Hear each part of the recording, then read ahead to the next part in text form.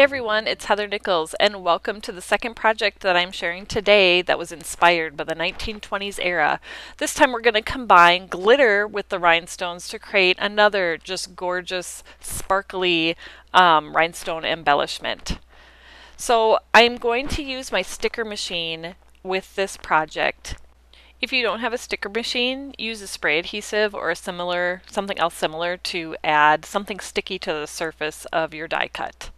So you're going to see here that I put sticker adhesive on it, the cardstock, and then I ran it through my die cut machine, and I want the front or the top of it to be where the sticker is. And leave the sticker paper on, leave it in your die, and we're going to take our paper piercer this time and mark where we're going to put the rhinestones on our project.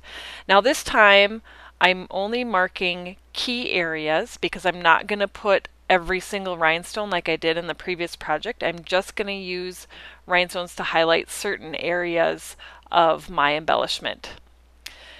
So after I do that, then you're going to remove your cardstock from your die, and remember you left that sticker paper on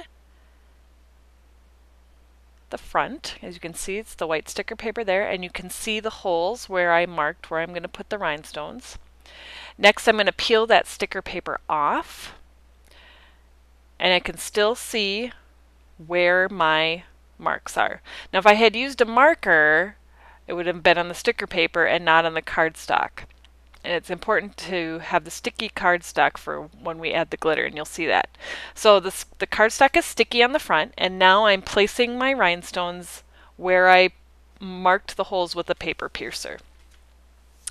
And I'm using the larger, kind of the larger and the medium-sized rhinestones to place, and I did use a few smaller ones as well. So I'm just going to place those where I marked. You can see the holes. And I'm using that same tool that I used in the previous project. Next, I'm going to dip my die cut piece right into the glitter. So the rhinestones are stuck onto the adhesive that's sticky, and then I'm adding the glitter to it. And look at that. So sparkly, so pretty. Rhinestones and glitter combined, there's nothing better. So let's put our card together with our sparkly and shiny embellishment. I'm using pattern paper from the 1920s kit that was included in the Stamp-A-Faire package. And I'm attaching that to a smoky shadow card base.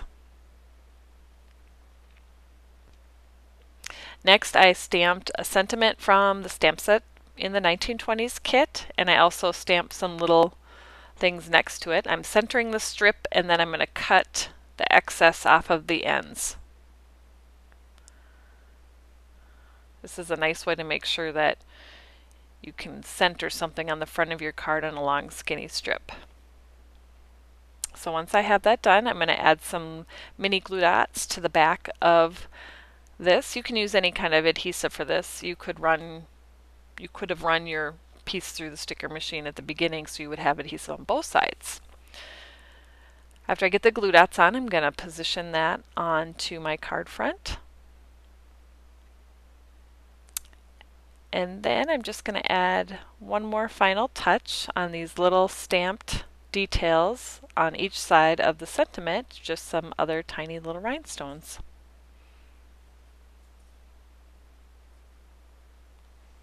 And that finishes off my card. And now it's your time to create an embellishment that combines the use of rhinestones and glitter together on a die cut piece. I can't wait to see what you create, and I'm so glad that you could join me today in the 1920s era, being inspired by the glitz and glamour of that time. Have a great day, everybody.